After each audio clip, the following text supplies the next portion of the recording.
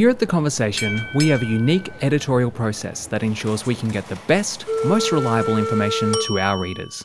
Our authors are people who really know what they're talking about. Academics and researchers writing in their area of expertise.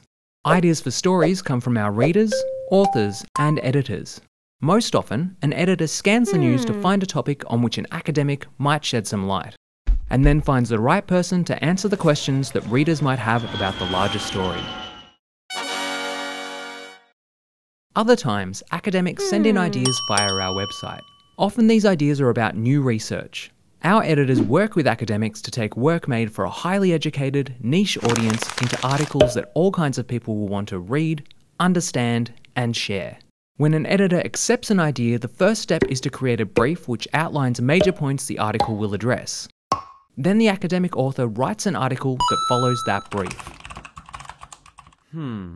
Once the article is submitted, it goes into our content management system and editors add images, charts, sound, vision, and links.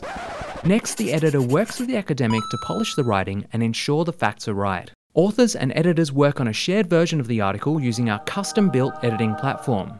The software has a readability index that goes green when the article hits the reading level of an educated 16-year-old.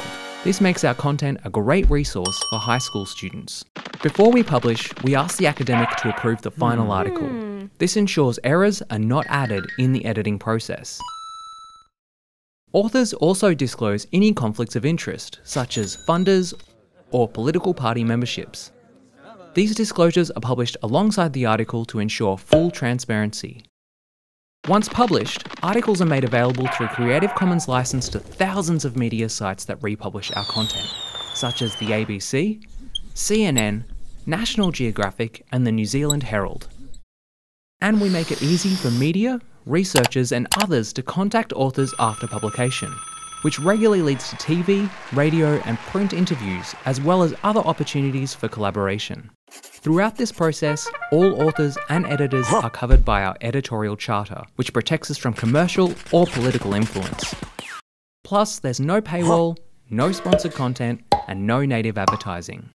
We have no ideological position. Our only agenda is to inform the public and share academic expertise. Visit theconversation.com for more.